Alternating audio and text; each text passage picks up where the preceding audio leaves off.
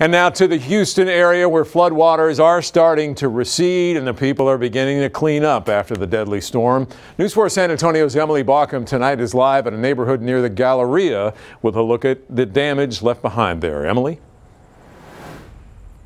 Randy, check out this pile. This is just what one family was able to take out of a house. We've seen so many piles like this all over Houston. Everything from sheetrock, carpeting, even furniture.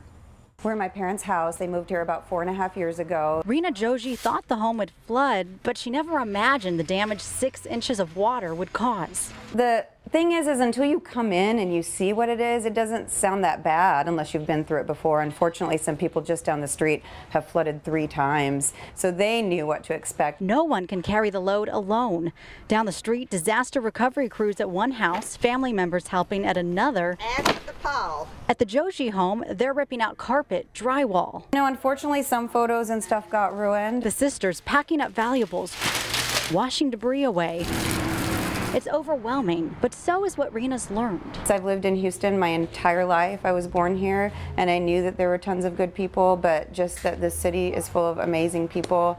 It probably will bring tears to my eyes right now, but there have just been, I mean, when I think about people driving from other states to come rescue people on boats, this is a strong city. And so begins now the endless stream of paperwork.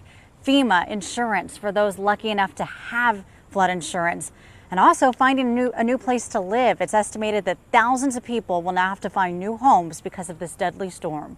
Reporting live, Emily Baucom, News 4 San Antonio.